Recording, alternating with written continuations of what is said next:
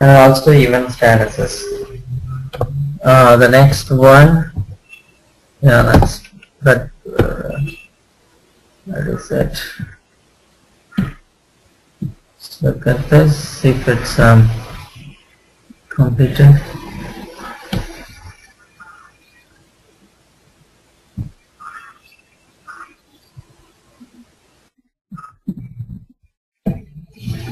Leave trace law,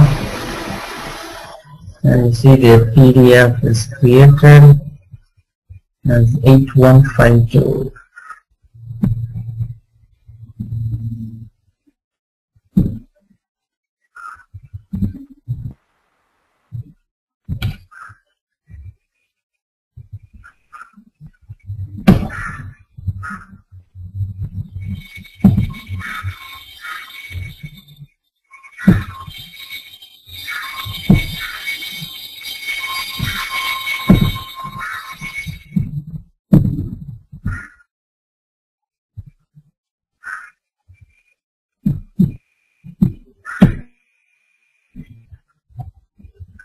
So this is the report you see. So apparently there is no prepaid details available in the system.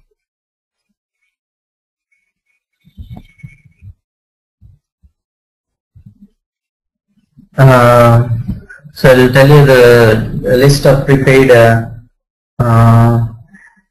for customer by customer and the corresponding details, the purchase order and other amounts.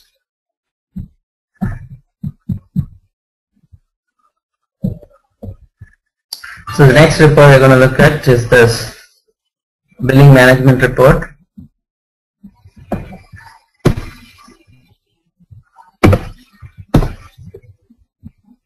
So this is the report that gives you bill plan status.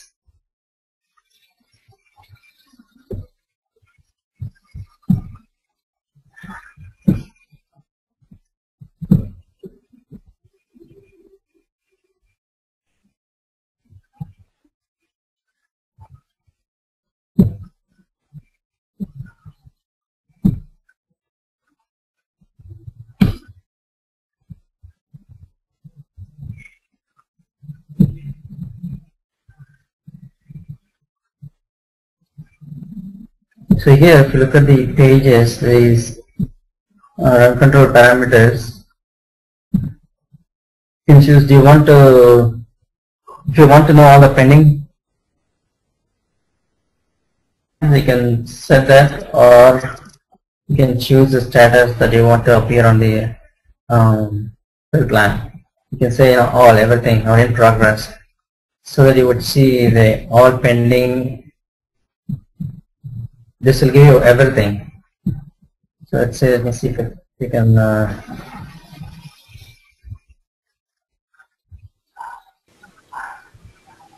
all ready and not processed bill plans. We'll run it and see.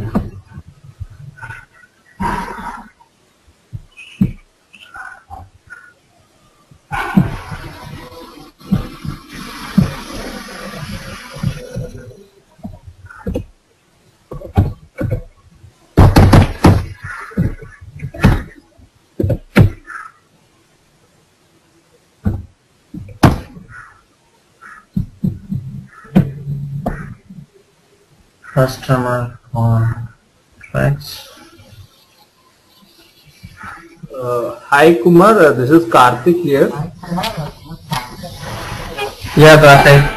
Is Muthu joining end of the session? I'm sorry? Is Muthu joining for the session? No. Oh, okay, right. Okay, go ahead. Yeah.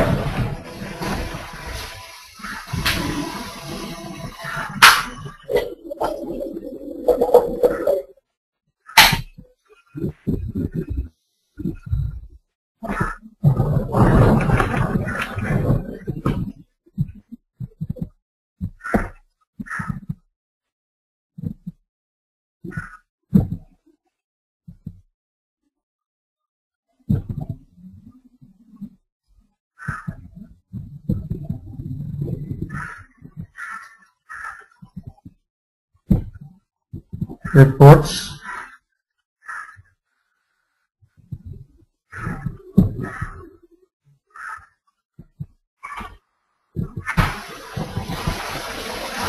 Search.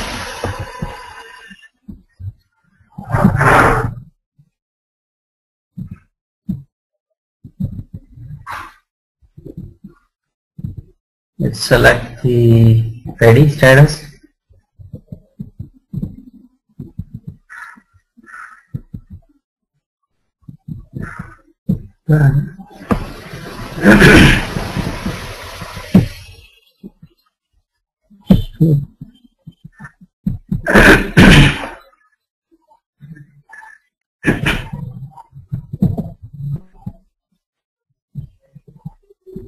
So this is again a official report. You see the bill plan status and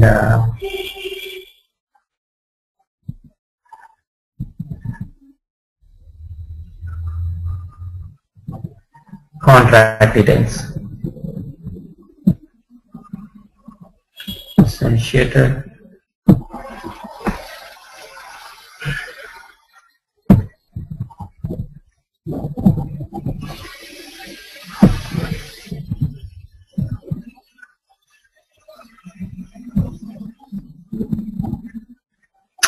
Posted.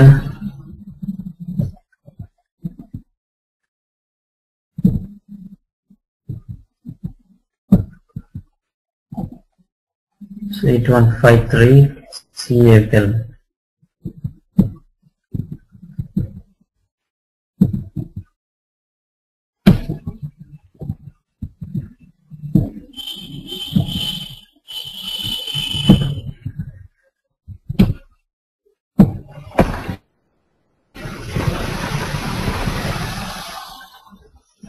So this one,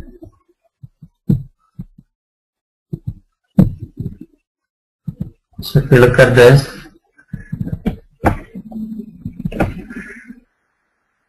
so this gives you the list of customers and the contract number, what type of contract is this, bill plan ID, and what is the billing method, and the event name and the event status, and the corresponding line amount. So if you want to look at the summary level, like instead of going into contract by contract, finding out the bill plan status, you can run this report and look at it. Any questions so far on the reports? No, Kumar. Okay. Let's move on to the next slide. This is the contract processing checklist. So we have reviewed so far, like from start to finish, from contract, create the contract, header and line. First we looked at the setups that will be used by the contract header and contract line as the initial sessions. We did that, and after that we created the contract header and contract line, and then create a contract plan, revenue plan and a bill plan attached to the lines. And we did an amount allocation for the products for the contract. We also reviewed and updated the account distribution for each line, contract line. So assigned both billing and revenue plan and statuses, event statuses. And then we set the bill plan to status ready, either manually, or we set the flag to be set to ready when you change the status of the contract to active. And then we ran the billing contract, billing interface process that created bill on the billing module. And then we looked at the interface on the billing module, pending interfaces, and then ran the billing interface process. So this is the billing interface process that created temporary billing. We looked at the worksheet on the billing module and upload it, and then once you approve it and you run the single action invoice that generated the invoice. We looked at the invoice, printed the invoice, meaning like we looked at the PDF, and then ran the project contract interface process to send the billed information back to contracts. So this is the contracts to billing checklist. Next, I'm going to review the revenue recognition process checklist. Before that, do you have any questions on the checklist for creating the bill, contracts to billing? No, no, Kumar. Okay. So next we'll review the revenue recognition process. Okay, so revenue process. So similarly, the initial part of the step is the same for this, like setting up the proper distribution table, set up tables, and then create the contract and activate the contract, and then run the deferred revenue process.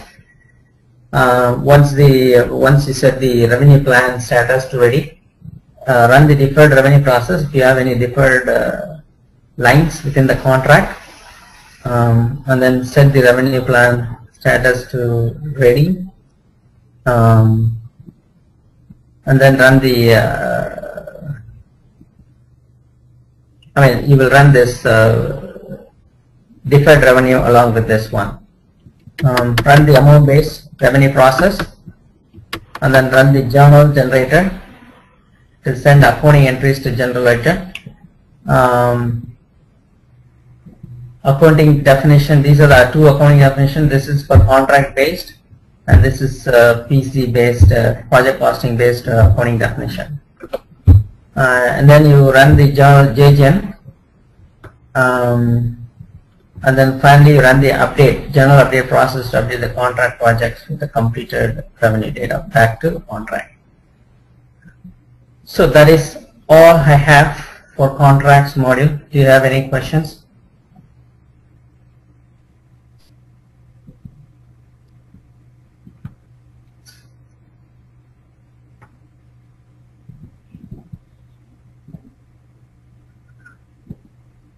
No, Kumar. Okay, all right. So if you don't have it, so that is all the session for today. So we are completing the contract as of today.